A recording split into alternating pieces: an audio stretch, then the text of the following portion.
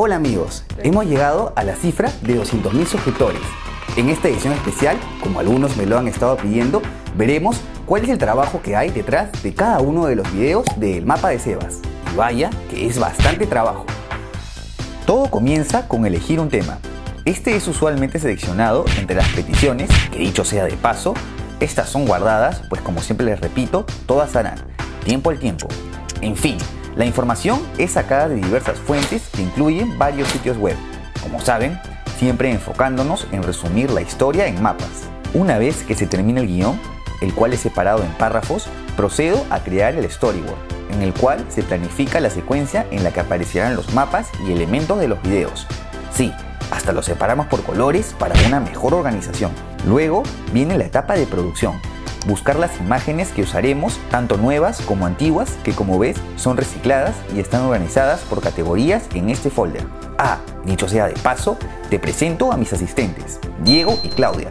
Ellos me ayudan con la producción, edición y traducción al inglés de los videos. Sí, queremos conseguir más seguidores de todas partes del mundo. La producción de los mapas también es un paso vital, pues son el alma del video. Y mira, para los que me hacen la observación que hay que ser más ecológicos, todo es material 100% reciclado de la oficina donde trabajaba. También somos eco-friendly. Con todo esto listo, pasamos a la grabación tanto del video como del audio, los cuales se hacen por separado. Para la grabación del video, como ves, tenemos un equipo especial de iluminación y cada párrafo será grabado en un clip diferente.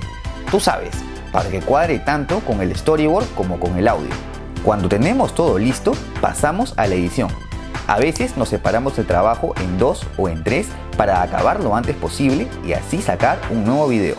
Como te habrás dado cuenta, hemos podido avanzar más rápido gracias a que nuestro equipo está creciendo. Entonces, como ves, esto es mucho trabajo y ante tantas peticiones, a veces no me queda más que responder que pronto o tomo nota.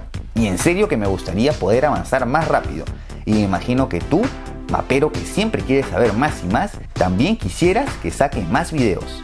Por esto, si es que quisieras brindar un increíble apoyo a este proyecto, con una microdonación vía Patreon o PayPal, marcarías una gran diferencia.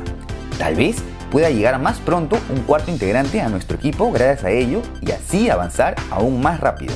Sin embargo, y algo que quisiera dejar bien en claro, es que no quiero que te sientas presionado a hacer donaciones.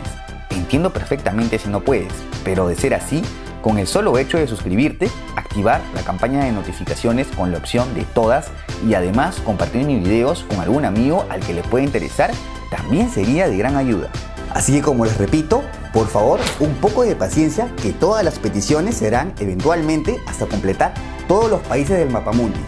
Gracias por ser parte de este proyecto y hasta la próxima.